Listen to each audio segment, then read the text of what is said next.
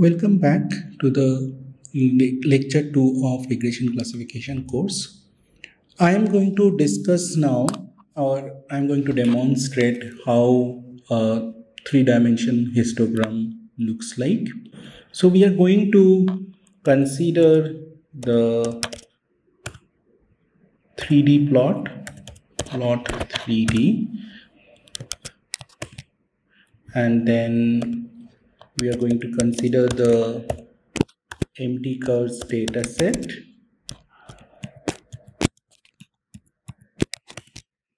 and now if you draw the scatter plots of say horsepower versus miles per gallon and keep PCH equal to 20.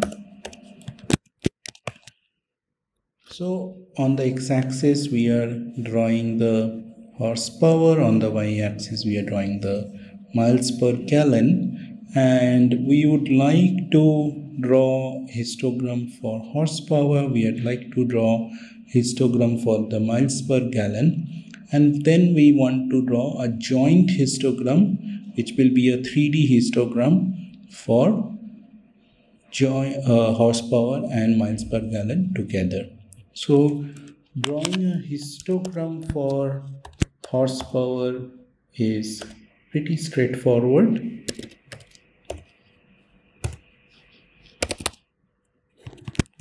If you just say hist, so it will draw a histogram for the horsepower. Similarly, you can draw a histogram for miles per gallon. You can choose maybe a slightly different color, maybe blue. And so this is miles per gallon. Now what I'm going to do, I'm going to first draw a joint table. So first you have to do a cut, say cut HP with maybe 6. So now it will give me all the values which are between these different cuts, and if I just do a table of HPC, this will give me the frequency distribution of horsepower between the variables. Now similarly we can do a miles per gallon cut, CUT MPG, again with 6, and again if we do a table of cut, so this will give us my frequency table of miles per gallon. So if you just transpose it,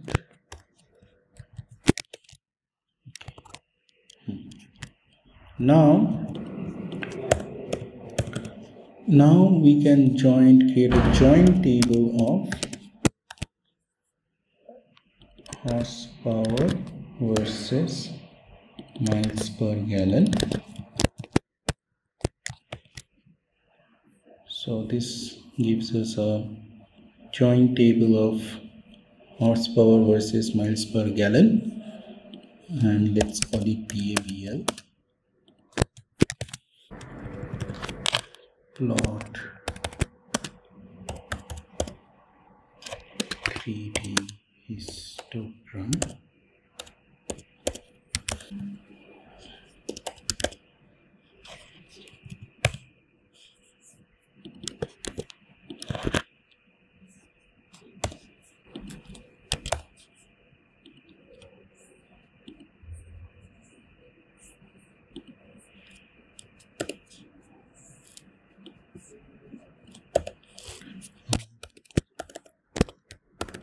Plot 3D histogram is hist 3D.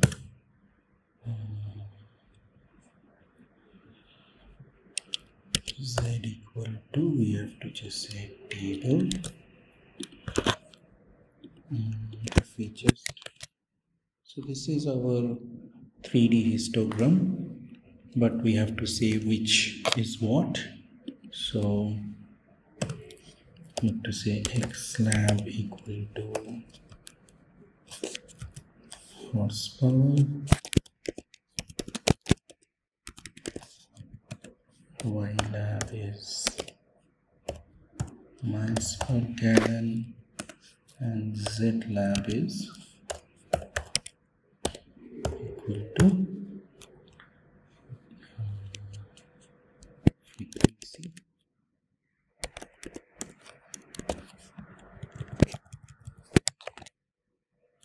Okay, so then you can choose phi to be 25, maybe, then it will create a bit of a 5, sorry, phi equal to 25, 20. And if you choose maybe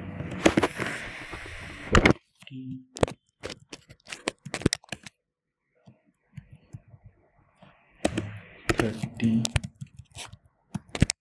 so this gives you an idea about the joint distribution of miles per gallon and horsepower. So that's how we are going to draw you get a sense of what is the joint distribution of two variables. And now we are going back to theory about